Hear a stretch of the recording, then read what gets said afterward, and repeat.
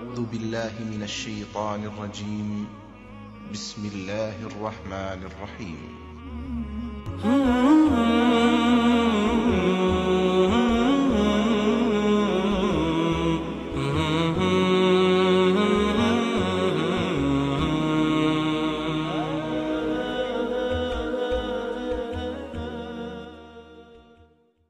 ওয়ালাইকুম আসসালাম ওয়া রাহমাতুল্লাহি ওয়া বারাকাতুহু।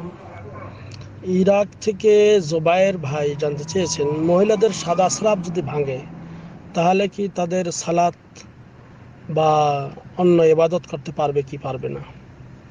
আলহামদুলিল্লাহ ওয়া সালাতু ওয়াসসালামু আলা রাসূলিল্লাহ, আম্মা বাদ। সম্মানিত ভাই, সাদা স্রাব এটা এক ধরনের রোগ হতে পারে মহিলাদের, এবং এটা যদি রেহেম থেকে সরাসরি বের হয় সেক্ষেত্রে অনেকে বলেছেন যে এটাকে নাজাস বলা যাবে না। আবার যদি পেশাবের রাস্তা দিয়ে বের হয় সেটা এক ধরনের, সেটা অবশ্যই নাজাস। তো এই যে কোনো অবস্থায় বের হোক না কেন, এজন্য তাকে গোসল করা ফরজ নয়। সাদা স্রাব বের হলে মহিলাদের গোসল করা ফরজ নয়, তবে তাকে ওই যদি কাপড়ে লেগে যায় ওই কাপড়টা ধুয়ে নেবে, অথবা শরীরে লাগলে, পায়ে লেগে গেলে, রানে লাগলে সেটা ধৌত করবে এবং সালাত আদায় করবে। গোসল করা ফরজ হবে না। শুধু তখনই গোসল করা ফরজ যেটা কাজফ হলো, কাজফ মানে যেটাকে উত্তেজনাবশত বের হয়, তাহলে সেটা।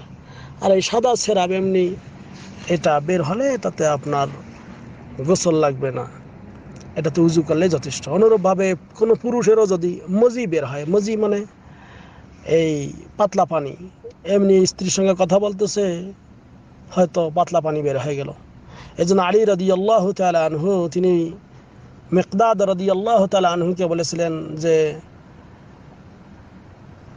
তুমি আল্লাহ নবী সাল্লাল্লাহু আলাইহি ওয়াসাল্লামকে জিজ্ঞেস করো এই মজি সম্পর্কে।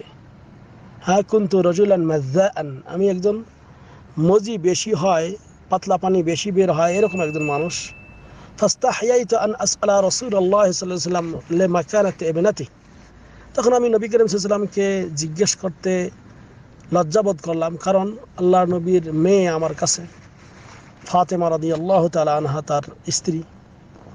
তো এই জন্য আমি মিকদাদ রাদিয়াল্লাহু তাআলা আনহুকে বললাম যে তুমি আল্লাহ নবীকে এ বিষয়ে প্রশ্ন করো। তিনি তখন তাকে জিজ্ঞেস করলেন, আল্লাহ নবী সাল্লাল্লাহু আলাইহি ওয়াসাল্লাম বললেন যে এটাতে তার গোসল ফরজ নয়, এটাতে তার লজ্জাস্থান ধৌত করে নিয়েই সালাত আদায় করলে সালাত হয়ে যাবে। তো অনুরূপভাবে নারীদের ক্ষেত্রেও একই কথা, তাদের সাদা স্রাব যদি বের হয় তাহলে এটা ধৌত করে নিয়েই নামাজ পড়তে পারবে। এবং আরেকটা পদ্ধতি, সেটা হলো এই, বিশেষ করে কোনো নারীর যদি অনবরত সবসময় এরকম সাদা স্রাব পড়তেই থাকে, তাহলে সেক্ষেত্রে ওই নারী এই কিছু প্যাড, যে মহিলাদের যে প্যাডগুলি রয়েছে এগুলি ব্যবহার করবে, ইউজ করবে, অথবা শক্ত কোনো কাপড় ব্যবহার করবে বা তুলা, টিস্যু পেপার ইত্যাদি ব্যবহার করবে। এবং যদি নামাজের আগে তাকে উজু করতে হবে, যে নামাজের সালাতের সময় যখন হয়ে যাবে উজু করবে, উজু করার পর সে এরকমভাবে এই প্যাড ইত্যাদি পরিধান করে এরপরে সালাত দাঁড়াবে।